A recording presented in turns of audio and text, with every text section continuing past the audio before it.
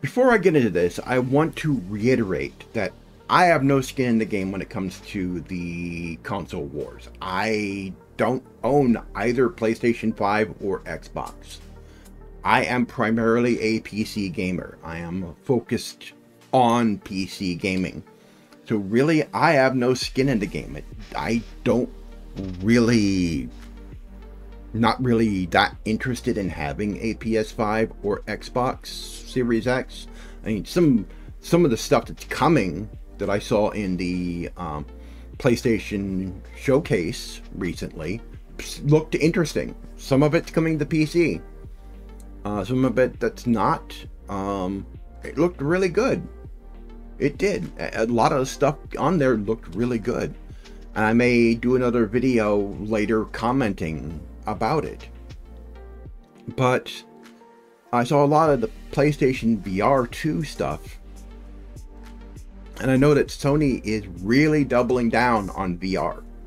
VR was really successful on PlayStation 4. And now they've got the PSVR 2. It hasn't sold as well as they would have liked. I think it's because the price is really high. Also, there just hasn't been any software. The other problem is that it was not backward compatible with existing PSVR games, which that could probably be solved using a AI translation layer. That could probably be solved with that. Sony could probably make that happen, but it would take some engineering to get that to work on their part. They might have to get the developers of the original games involved to make that happen, but it's doable. It's doable. Maybe it's something that they could release in an update later that makes them compatible. I don't know. But this is not about PlayStation. This is about Xbox. Now, Xbox has had some troubles lately with games launching that have been a disappointment. Redfall, I was really interested in Redfall. Redfall looked really fascinating. It was from a developer that I'm consciously aware of, that I liked their work in the past, and has been something of a disappointment. And then there was the failure of, not complete failure, but a very public failure of Halo Infinite with that, and just a series of mistakes and mismanagements on Microsoft's part, or should I say Phil Spencer's part, that has been dragging that platform down. And I think one of the biggest goofs that he's made is not bringing VR to Xbox.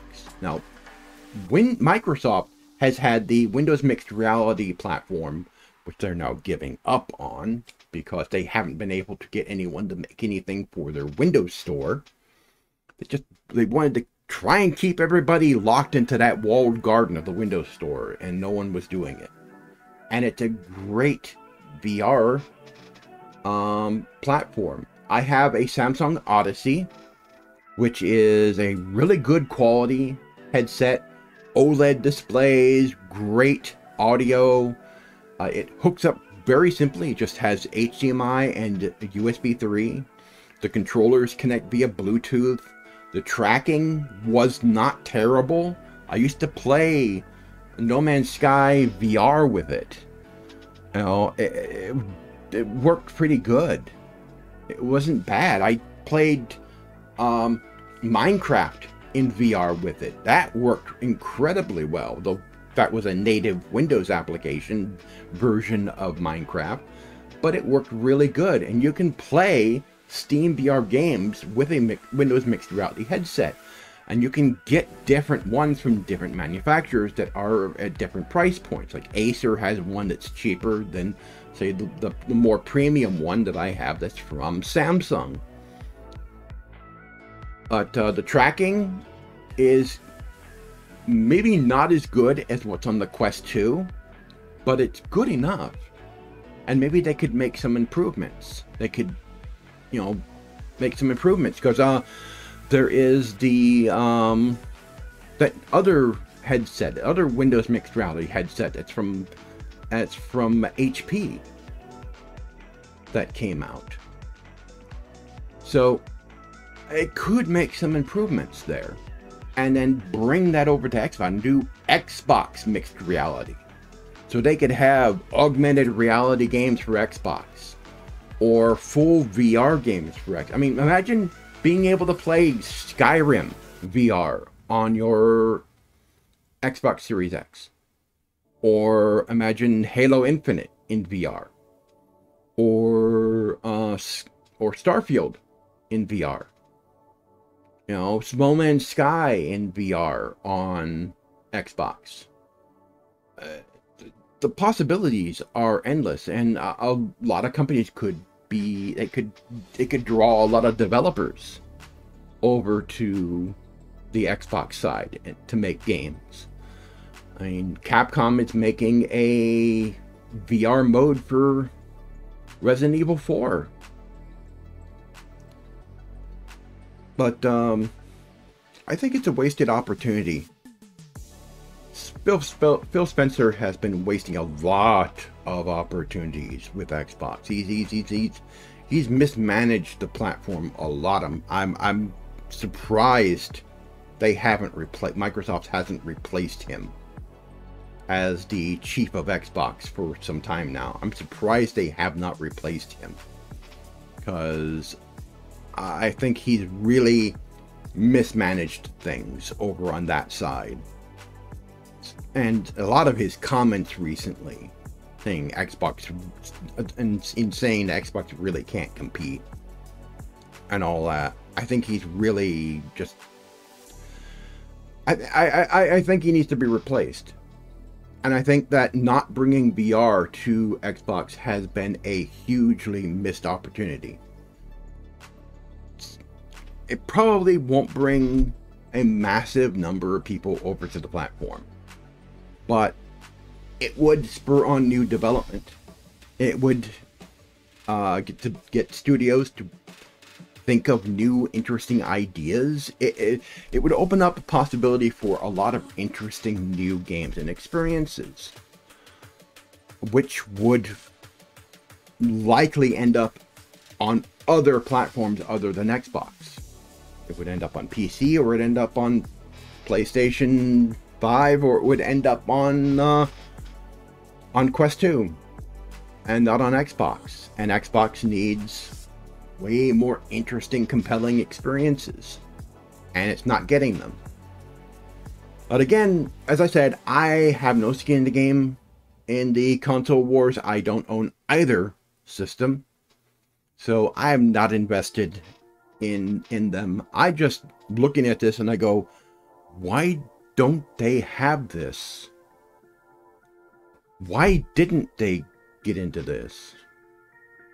VR is not a fad. VR is here to stay. VR is still growing. It's still very much in its early days. This sort of technology is something that's going to develop over decades, and it's going to just get better and better. There's a new VR headset that's basically like a pair of glasses. It almost looks like Jordy's headband that you got on, and it conforms to your face, and it's really light, and it's expensive as shit, because you have to get your face scanned for the details of your face, and you have to get your prescription, let them know what your lens prescription needs to be. But it's evolving fast. VR is evolving fast, and it's a billion-dollar industry. Meta, with the Quest, company formerly known as Facebook, they dominate the VR industry with the Quest 2.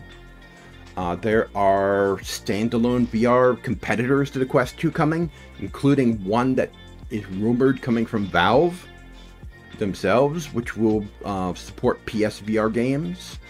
There's PSVR, which is great. I'm doing a video series on games on Steam VR games.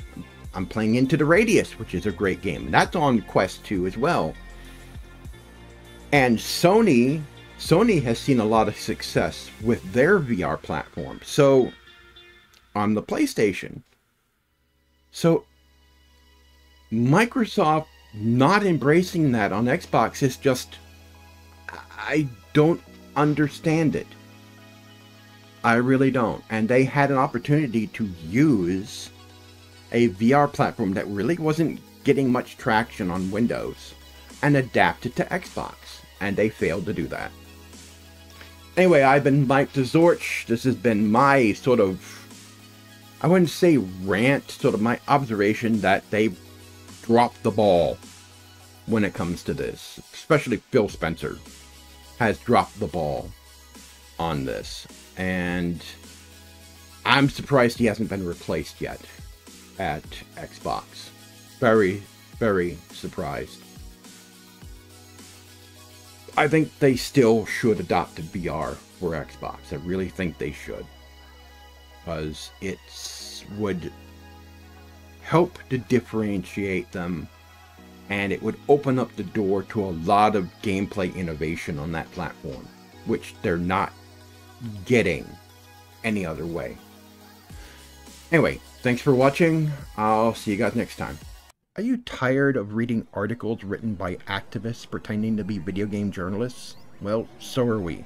Visit www.zorchcentral.com for weekly blogs about video games. Just video game journalism the way it was meant to be, not lectures. Visit www.zorchcentral.com.